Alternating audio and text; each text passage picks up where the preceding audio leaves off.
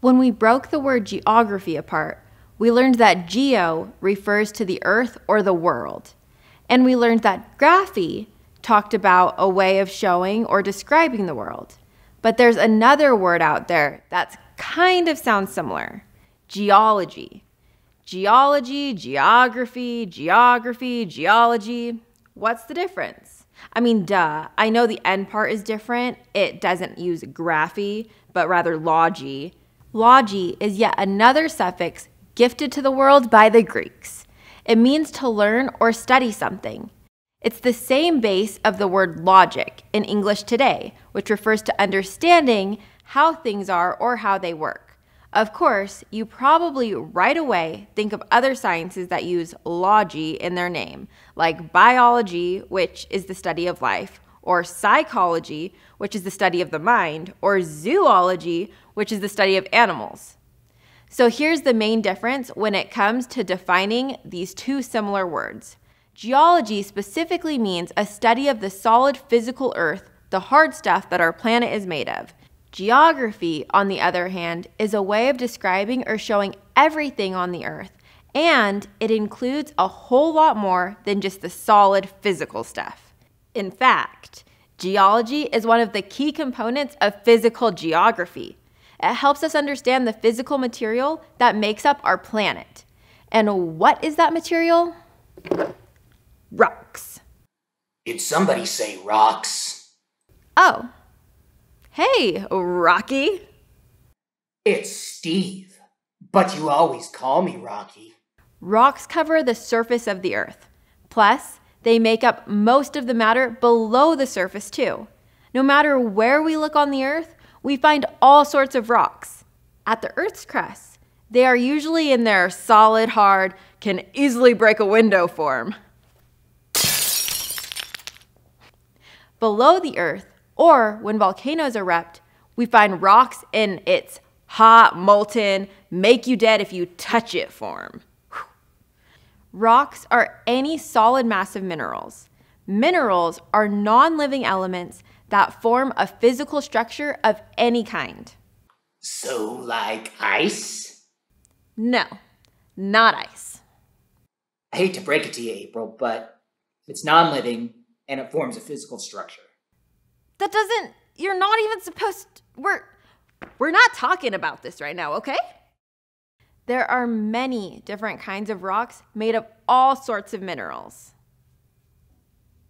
These categories tell us how the rocks were made in the first place: igneous, sedimentary, and metamorphic. Not ice! First, let's talk about igneous rocks. When we talked about geomorphology, we talked about volcanoes. Volcanoes are caused when the hot, molten rock found below the crust of the earth breaks through the crust. Sometimes this molten rock is able to escape onto the surface of the earth. When this molten rock is underground, we call it magma. But when it breaks through the earth's surface, it gets a new name: lava. When this happens, it's disaster time. Lava is ridiculously hot, hot enough to burn up just about anything it touches. So when a volcano erupts and lava starts to flow, you better get stepping, because I mean anything it touches. We often think of volcanoes with violent explosions, where the tops of the mountains blow off and spread damage far and wide. This is called an explosive eruption, and it's just like how my dad reacts when someone changes the thermostat. Explosive eruptions happen when pressure builds up underground from magma that is blocked off from the surface. This pressure eventually explodes, blowing hot volcanic ash and rocks for kilometers in every direction. Another type of eruption is called an effusive eruption. In an effusive eruption, you don't have a massive explosion.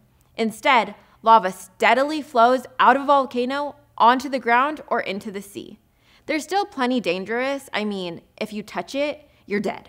Touching stuff and dying is basically the definition of dangerous. Luckily, lava moves very slowly on land. So if you see lava flowing your way, remember that you're probably fast enough to run away. Volcanoes don't just erupt on land. Sometimes they erupt at the bottom of the sea. As volcanoes erupt underwater, the lava cools and hardens into solid rock. When this happens again and again, it builds higher and higher until at last the rocks emerge from the ocean as islands. Just hope you're not a fish swimming by while lava is flowing into the sea. You're like me now, kid. When lava cools off, whether underwater or on the land, you end up with hard, solid rocks. These rocks that come from the cooled lava are, you guessed it, igneous rocks. The next type of rock is a sedimentary rock. Sedimentary rocks are formed by minerals piling up on one another and getting so squished together that they create a hard rock. Did someone say sedentary? No, sedimentary rocks are made from what we call sediment. Oh, sure. I can be sedimental. Sediment is particles that come from other things, soil or other rocks which have been weathered by wind or water. Sediment can even come from organic matter, plants and animals, as they break down into elements when they die. I'm made of dead stuff? Sediments get carried from one place to another, usually by water, wind, or glaciers.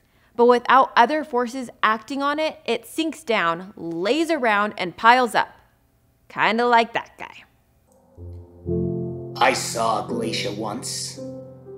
It moved me. Eventually, the journey of the sediment ends, and enough of it gathers together in one place. When enough sediment collects in one area, two processes result: compaction and cementation. Compaction is when these sediments get squeezed together in some way. Usually this happens because of weight pressed on top of them by other sediment. This pressure squeezes the sediments together. Hey, more big rock guys like me. Hey, what are you doing? Hey, no, stop that. No, get out. Oh, that hurts. Cementation is a process that works kind of like glue and makes these sediments stick together.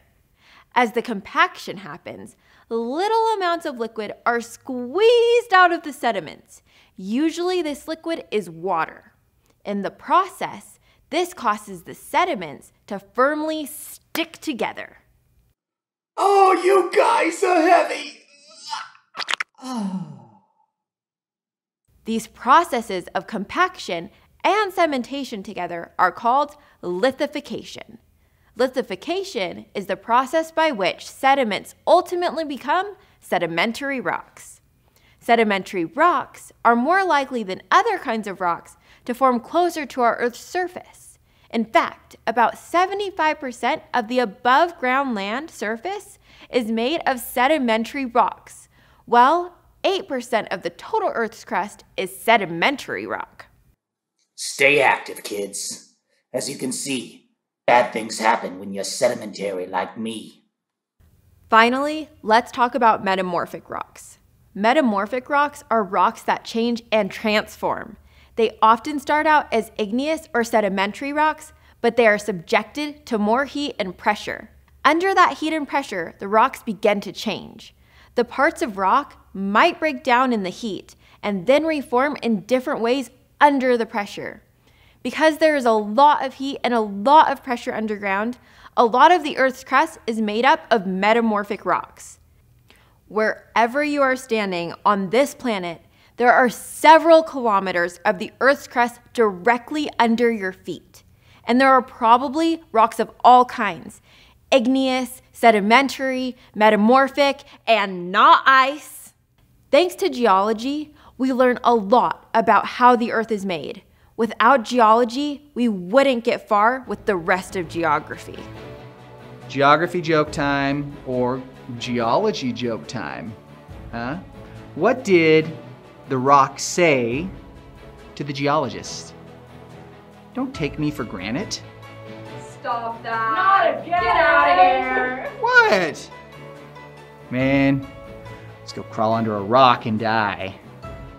Anyway, keep coming back Engaged Global Storytelling is teaching you about the world. Geography, geology, geomorphology, a bunch of ologies, a bunch of ographies.